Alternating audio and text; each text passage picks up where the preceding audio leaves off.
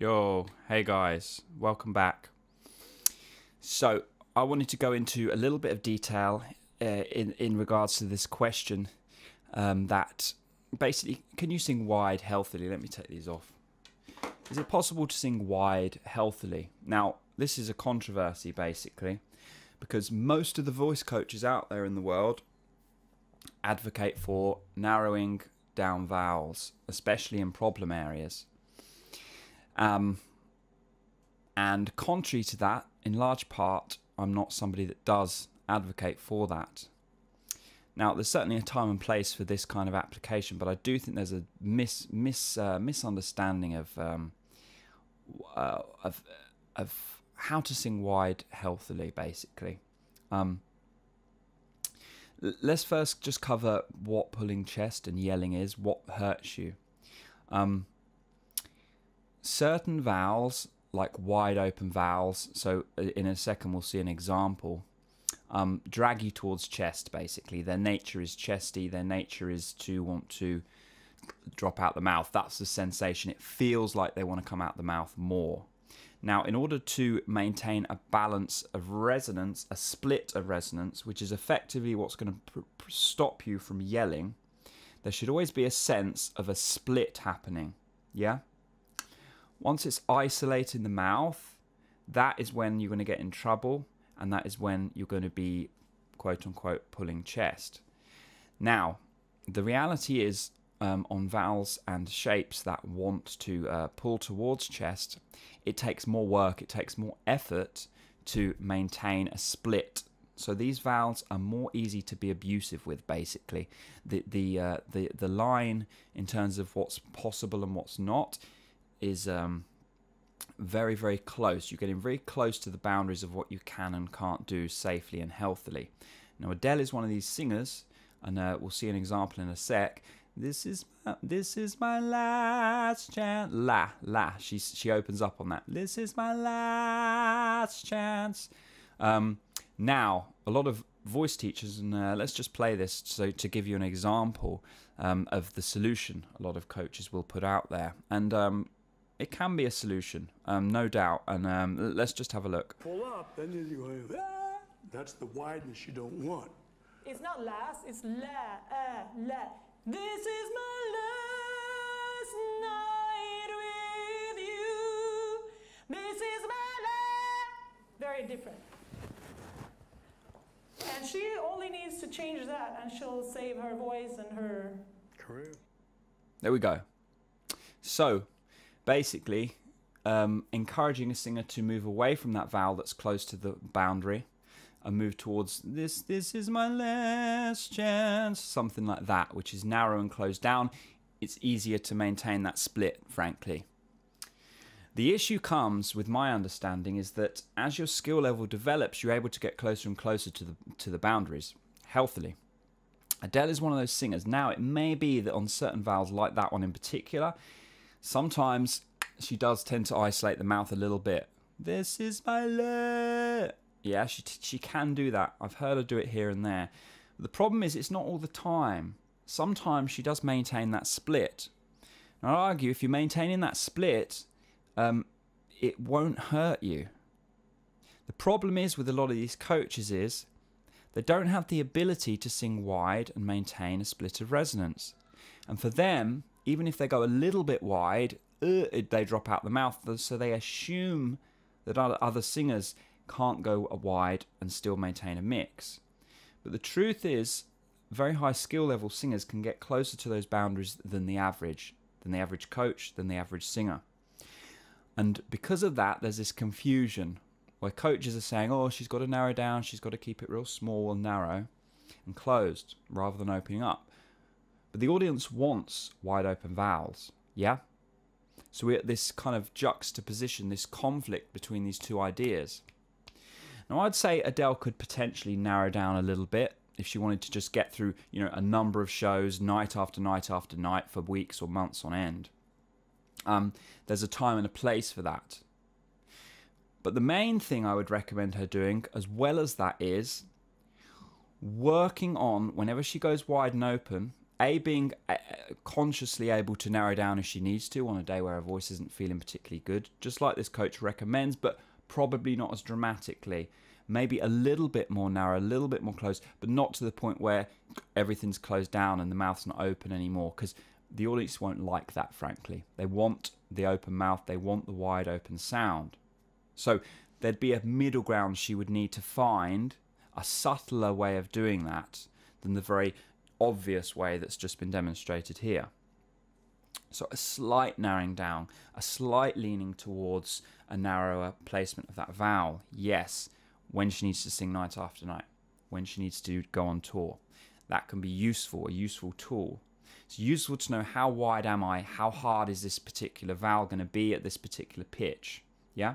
You narrow down when you know my voice isn't feeling great today, I might not be able to get there and maintain a balance, maintain a split. However, on days where you feel good, the key is you want to be able to go wide and open. And the only way to learn that and get really good at being very close to that boundary and staying on the healthy side of that boundary is to practice it and work at opening up real wide, keeping that vowel completely pure as you want it. And frankly, it's most easily learn this type of thing at lower volumes, where you can really feel the detail of when that split is engaged and when we lose it and we drop out the mouth. And frankly, when we're at this point where Adele's at, the difference is very, very, very small. Most people wouldn't even hear it. Most singers wouldn't necessarily even feel it. But you can become familiar, even when you're singing in that very chest dominant sound, familiar with, right, is there a split happening? As long as there's a split, it will be healthy. Yeah? So the point really I'm trying to get across in all this is that my view is that the complexities of this issue of is she in mix, is she not, is she yelling, is she not, is she belting, is she in mix, they're more complicated than a lot of people out there will put forward. You know, they'll just say, well, she's singing wide and she needs to sing narrow and that's why she's hurting herself. Yeah, but some singers can sing a lot wider and stay in that split. Why is that? Because they're better singers, because they're more skilled singers, yeah? So we've got to become very familiar with what's possible to do healthily and what's not. And I'd say Adele is much closer to that than a lot of coaches are. They're much more firmly in the safe zone. They're a long way away from getting towards something that might be dangerous, which is good if you want to sing for your whole life. Not necessarily good if you want to develop an audience, if you want to stand out amongst the crowd, because people can hear when there's risk, hear when you are further along than others, hear when you are exceptionally good at what you do. They might not be able to consciously explain why, but people want to hear an element of risk in your singing. Adele's very good at that, and that's what she offers, frankly. The problem for her is she's right slap bang at that boundary. And if she wants to sing healthily over the long term, day in, day out, some of these ideas may be useful for her. I'm not saying that this is why her voice was damaged or why she's having voice problems, because I don't know. But I will say that singers that do get close to the boundaries of what's possible and are in that kind of no man's land where a lot of coaches will never get to with their own singing and with the way they teach. It's very hard to find help, because most people just have no idea of how intricate and fine the details are at that point. They're only used to singing in the safe zone and miles further into the safe zone than you've ever been. I think of other singers who push it a little bit too far and end up more than likely hurting themselves. Singers like Jimmy Necco, singers like Jeff Buckley, singers like probably Matt Corby at some point will have some voice problems. Maybe Bruno Mars as well, other examples. These are singers who are probably a little bit further over in terms of probably have crossed that boundary and may see some issues in the long term. So most of these naturals are right somewhere near that boundary. Some of them take it too far, some of them not quite far enough, some of them are right in the middle like an ADELE. Unfortunately, a lot of coaches and a lot of safe singers just aren't there. They're not near that area. They think they are, but they're not. And so they give out a lot of information that is correct in one sense. If you sing like me, you won't hurt yourself. But it's incorrect in the sense that if you sing like me, you won't have an audience either. Yeah, that's where it's incorrect. I'm not really bashing here. I'm just stating that people want to hear risk. People want to hear somebody that's close to the boundaries. That's not just in singing. That's in sport and in, you know, TV shows and news stories. You know, all the drama we see on the internet, all this stuff. People want to see things that are close to their comfort zone, close to like what's acceptable, close to what's possible, you know, the pinnacle of human achievement, so to speak. If you're singing in that safe zone your whole life, you're not going to hurt yourself, but you're also not going to draw many people in. That's the truth of it. This is a complicated issue, but I wanted to give some thoughts because, and just to really summarize here, it's frustrating, some of this stuff. Not specifically Seth and Margarita, but just coaching in general. Everybody's kind of trying to justify where they're at, me included. But I will say that some people are more comfortable with the idea that they're at a certain part of the journey. You know, they're more comfortable with seeing a broader picture and a broader spectrum of skill levels and abilities and where they are in that kind of soup, so to speak. What I see a lot of the time with coaches is they see an ADELE, yeah, and they think, well, ADELE's just been successful because of X, Y, Z. They won't go to the primary reason why she's been a success, and the primary reason is she's a better singer than they are.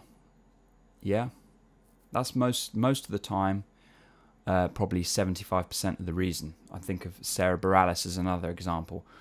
Why is it that Sarah Bareilles is successful and another singer isn't? Most of the time it's because she's a better singer than they are. Now, with coaches, for some reason, they find it difficult to acknowledge, hang on a sec, maybe this singer knows more than me. Maybe there's something this singer's got, this singer's understood on a technical level that is given them the ability to go further with what they're doing, to push further, yeah? Maybe they're doing, you know, double, triple somersaults, and I'm just doing a single somersault. Maybe with that extra ability, with that extra skill comes extra risks, extra issues that will come up that I might never even assimilate towards or never even understand.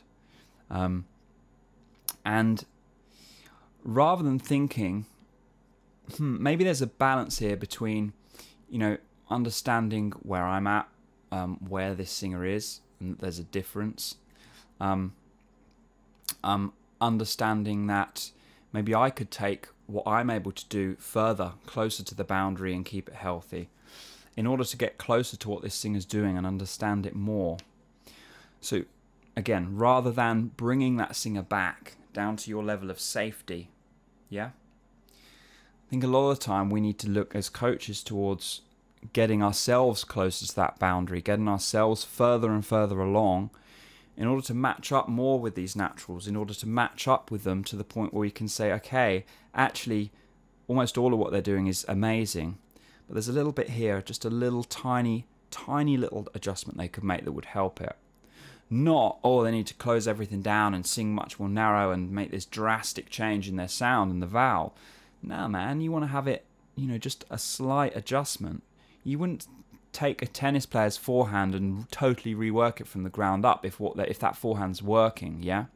You would maybe just adjust the angle of the wrist a little tiny bit on impact, that kind of thing. And that's what we should be looking to do, or the advice we should be looking to give with these kinds of singers.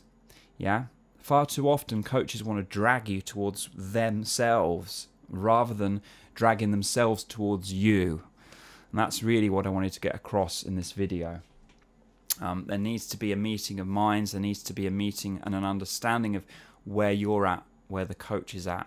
And if the coach is at a high enough level, maybe they can give you that correct adjustment. But if they're telling you to change everything drastically and, you know, sing safe, it's not good advice in my book. Yeah, you want to sing safer, but only a tiny, tiny bit. Thanks for watching this video, guys. If you want my help personally, you can book a one-on-one training session. Drop me a message. My email is in the description. And if you feel like this message was of value, then please feel free to make a donation equal to that value. Again, donation link is in the description. And finally, please share this video with other singers you know. Please subscribe to my channel if you haven't already. Give this video a thumbs up. And I will see you in another video. Bye.